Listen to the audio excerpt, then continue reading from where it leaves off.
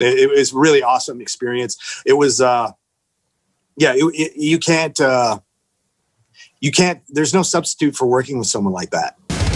An all-new episode of The Jeremy White Show. Available wherever you stream. Catch up on past interviews and episodes on demand now. Subscribe so you don't miss any of it.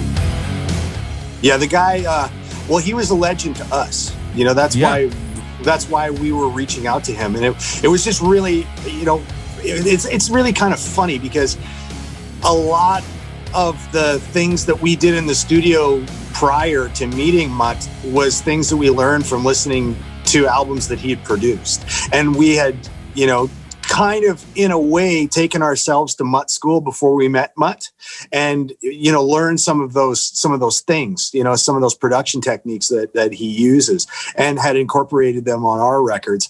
And it was just a complete happenstance. I think my brother was in a studio somewhere working on some session. I don't even think it was one of our sessions. I think it might have been a Santana session or something like that. Right. And you know, just said, you know, they were just having conversation around the console while they were working. And he was like, said something about how great Mutt Lange is. And the guy's like, well, would you ever think about working with him? And my brother's like, of course, you know, and the guy goes, well, a good buddy of mine's actually working with him like right now. And he goes, well, tell him we would love to talk. And it was as simple as that. There was, you know, the text message went through to wherever Switzerland they were working, probably at Mutt's studio. Yeah. And the word came back. Mutt said, hey, here's my number. Give me a call. And that's how it works. Because Mutt, the thing about Mutt is he's kind of like an evil genius. Mutt doesn't have a manager. He doesn't have an agent. He doesn't have a representative. He doesn't have a website. He doesn't even really have a phone number for any prolonged period of time. He's really shadowy. So you don't find him, he finds you. Yeah, he's an enigma for sure. So when we finally made contact with him, and then my brother went over just to show him a couple of songs over in Switzerland at his studio, it went really good. And we went from kind of trying out material to, okay, we're going to move ahead and make a record. And that was when he actually flew over to Canada to work with us in British Columbia at my brother's studio. And we basically just shacked up with Mutt for 5 months or whatever it was, and just lived with the guy and learned more. And it was kind of funny because when we were working with him, he was like, okay, guys, here's what we're gonna, like, for instance, a different, stacking vocals or whatever. And we were like, oh yeah, we're already going to do that. We know that one, we were on to his, to his game in some ways. We definitely learned some stuff from being in the room with him for sure. But yeah, it was a few humorous moments where it was like, oh, you're going to do the thing, right? And he's like, yes, I'm going to do the thing. It was really funny. It was really awesome experience. It was, you can't, there's no substitute for working with someone like that. So did you guys have to kind of audition for Mutt? That's kind of what my brother's visit to Switzerland was. We hadn't done any demos or anything. There was just ideas. Most of them were either in Chad's phone or in his head. Yeah. And it was one of those things where, he just sat down with Mutt, and Mutt's like, just goes, okay, what do you got?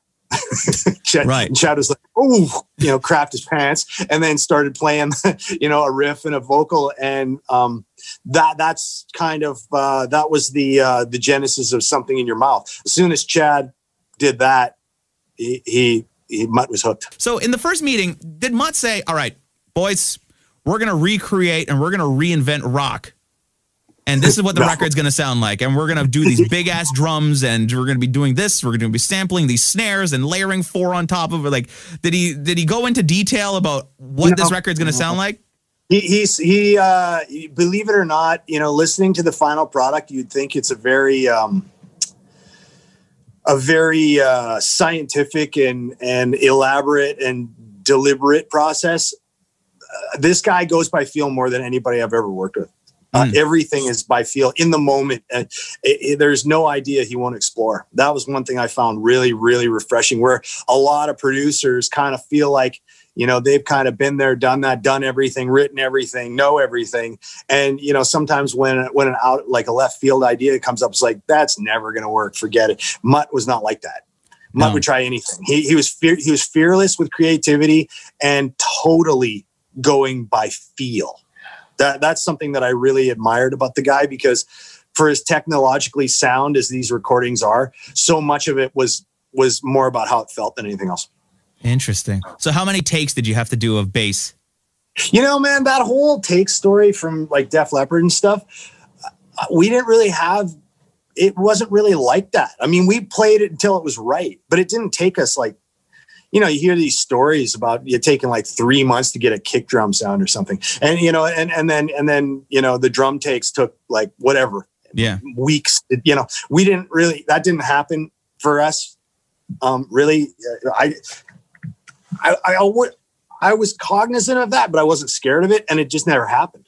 Right. It never happened. Like, we worked hard and we got great takes, but it was nothing like that. Like those, you know, the stories I'm talking about. Oh yeah, no, totally. That's why you're asking. That's why you're asking, is because you know these stories. But yeah, it's absurd. But I don't doubt that those things happen. That just wasn't my experience. You know, when you guys were going to record the next albums that followed it, did you kind of base the sound off Dark Horse? Use some of those tricks?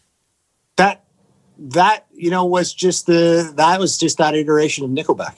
You know, how that, you know, like I say, it wasn't this concerted effort to sound a certain way. It was just, let's make the best sounding Nickelback record we can make. And that's what we go in and try to do every time. And, you know, with varying degrees of success, right? Yeah, totally. What was your bass rig like on Dark Horse? Because that bass tone to me is just phenomenal. Do you remember? It was all DI. All DI. There really wasn't any. We did one trick. Well, I'll share with you. We did one trick, and that is that we would play the take and edit and get it all straight, and so that so that the take was perfect.